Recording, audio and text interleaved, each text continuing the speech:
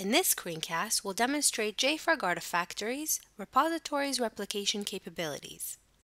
Locality is an important aspect of modern distribution development. When an organization has development teams across the world, it's very important to make sure that network latency and bandwidth limitations don't harm the development productivity. The way to do this is to ensure that all the development needs, such as external and internal dependencies, exist locally. You're about to see how Artifactory's unique set of replication abilities ensure this locality in any network topology and for any development methodology. Here we have 3 empty Artifactory instances that we'll configure to get artifacts from one another. Let's start by enabling a push replication for the project release local repository. Push replication is useful when an artifact producer wants to distribute their artifact to other sites, which will use this artifact as a dependency. It's configured in the replication step of the repository's creation and editing wizard. First, we need to provide a cron expression for the replication.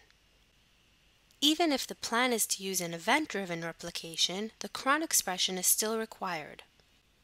The scheduled replications will serve as a backup for the event-driven replication, ensuring that all artifacts are synced, even if the event-driven replication of one of the artifacts failed for some reason, for example given network error.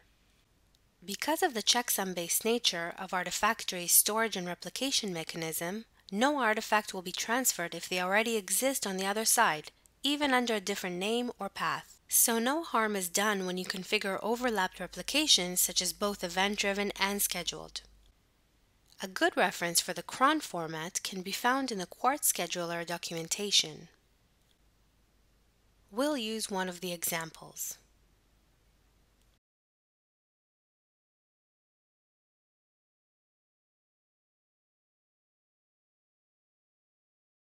The next replication time preview validates the expression.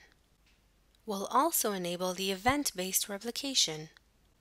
Every time a new artifact is created in the project release local repository, it will be sent over to the replication targets. Let's set them up. First, we need to provide the URL of a repository in another instance.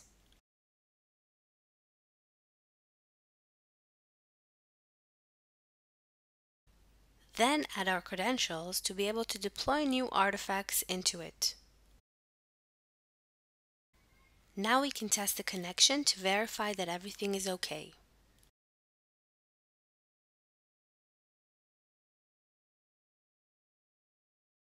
We'll repeat this process and add another Artifactory server to replicate to.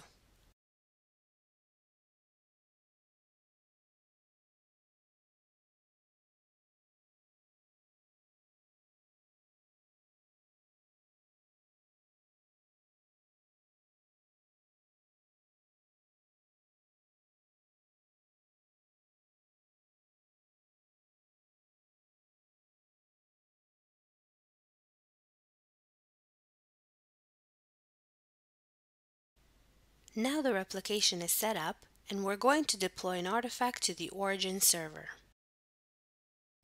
To keep things simple, we won't use any build tool, and we'll deploy using the UI.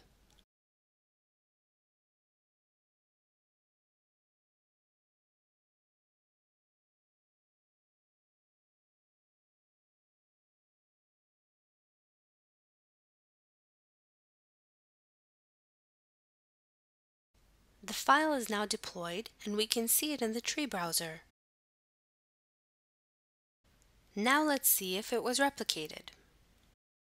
Indeed, in the second Artifactory instance, we can see the exact artifact in the same location. And also in the third. Now let's try another type of replication, a pull replication.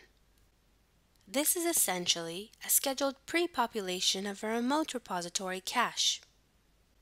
It's useful for remote sites that need to get the artifacts they require not by the first request as in the normal operation of remote repositories, but even earlier.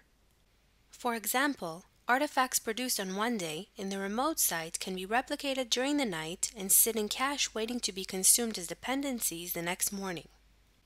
Pull replication is in addition to the remote repository, and it's configured in the remote repository creation editing wizard. We'll create a new remote repository, Artifactory-CA, and point it to Artifactory CA instance, where the artifacts will be pulled from.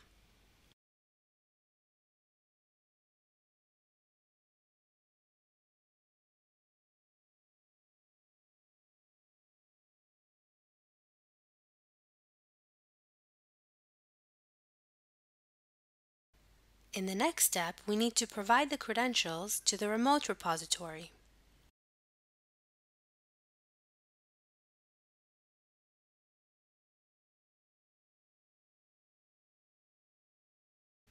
Once this is done, all we need to do is enable the replication and provide a cron expression. Now let's run the replication on demand. The Artifactory REST API reference in the user guide provides the exact REST call for executing a pull replication.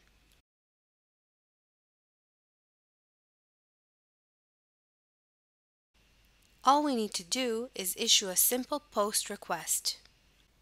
There are no required properties in the configuration JSON file, so we can skip it altogether. After getting the success message, let's verify that the cache is now pre-populated.